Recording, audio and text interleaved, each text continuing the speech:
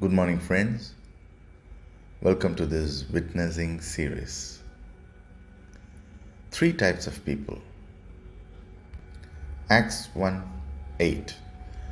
We shall receive power when the Holy Spirit has come upon you, and you shall be my witness in Jerusalem and in Judea and Samaria and to the end of the earth. Jesus gathered his disciples on the hill of Galilee, and he said to them this prophetic scripture, which will happen and must happen before the Lord returns again.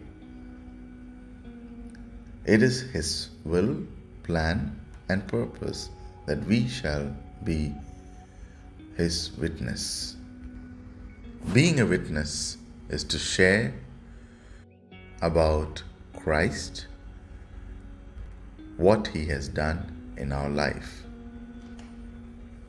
Witnessing is about talking to people about Christ, what he has done for you and the entire world, helping them understand why the world today is a lost world, making them and the world understand they need to transform their thinking, their morality, that it can only be done by trusting and believing in God.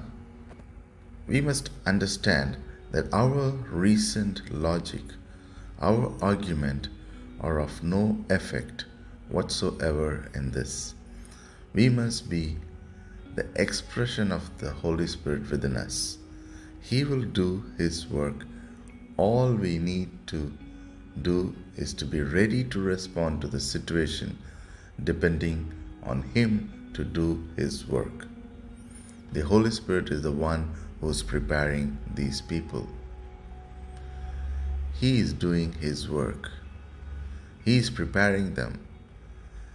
He has them prepared all around us.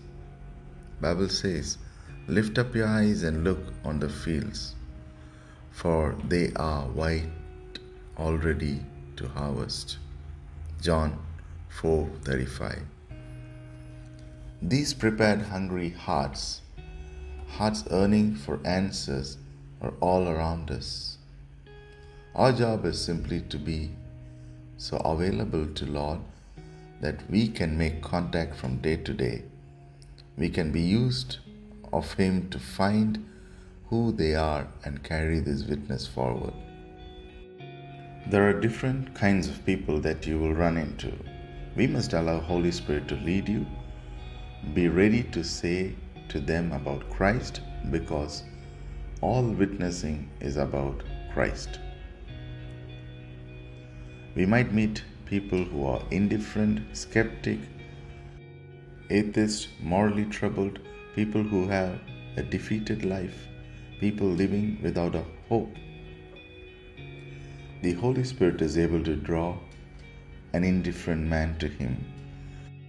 We must help them see the person of Christ, the one who is righteous.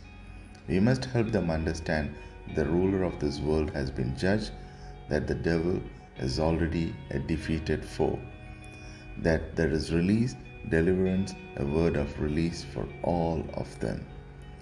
Whatever we talk and whoever we talk, it is Christ that is the answer.